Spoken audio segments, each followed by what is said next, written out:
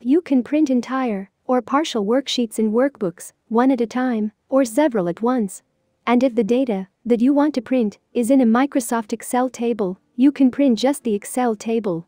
In printing one or several worksheets, follow these steps. Step 1. Select the worksheets that you want to print. Step 2. Click File, then Print, or press Ctrl+P. Step 3. Click the Print button, or adjust settings before you click the Print button.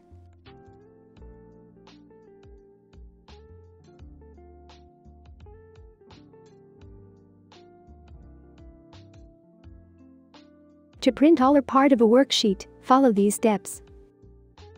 Step 1. Click the worksheet, and then select the range of data that you want to print. Step 2. Click File, and then click Print. Step 3. Under Settings, click the arrow next to Print Active Sheets and select the appropriate option. Step 4. Click Print.